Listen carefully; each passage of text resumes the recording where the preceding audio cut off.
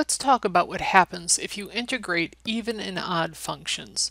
Even functions are functions in the form of f of x equaling f of negative x, whereas odd functions are negative f of x equals f of negative x. Here's some examples of graphs of even and odd functions.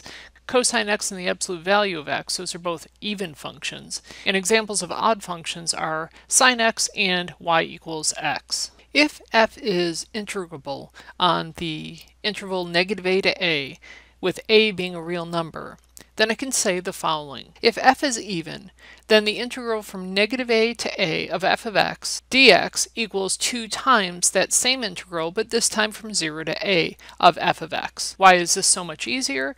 Well, if you recall, when we're evaluating definite integrals, we're plugging in those values at the limits of integration. And usually plugging in 0 makes a very easy calculation. And you can see if f is odd, then that same integral from negative a to a of f of x dx is simply equal to 0. And you can kind of see that with the sine. If I show this on the graph of sine x going from negative pi to pi, if you recall that area below the x-axis is negative area, and since the area below this curve and above the curve look identical, then that area is going to be equal to 0. Let's do some quick examples.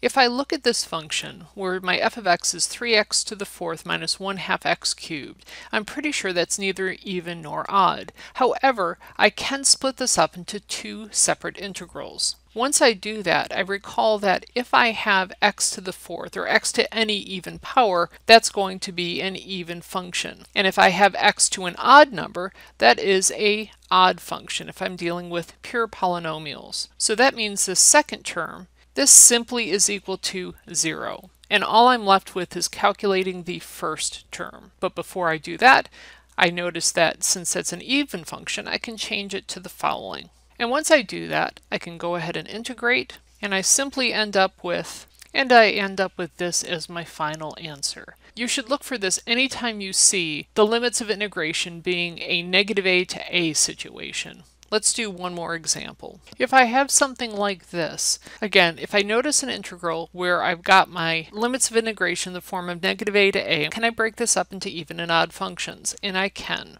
When I break this up, I see I have a cosine and then a sine to the 25th power of x. I know that an odd function raised to an odd number is odd, so that means this term, like before, is going to simply equal 0. And on the first term, I have an even function, so I can rewrite that as 2 times that same integral going from 0 to pi over 2.